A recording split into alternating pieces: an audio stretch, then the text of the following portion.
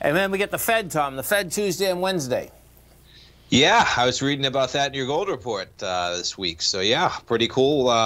See what they have to say, right? No surprises probably expected as you put in that gold report. But, yeah, it'd be interesting to see what they say. No, there's no doubt. And, you know, what we have right now, folks, is that you have the 10-year yielding 0.66 of 1%.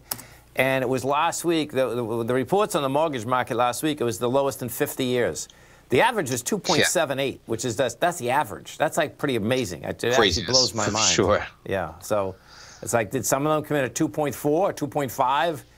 You know, it's like, wow, 2.78 average, man, is pretty intense, man. No doubt.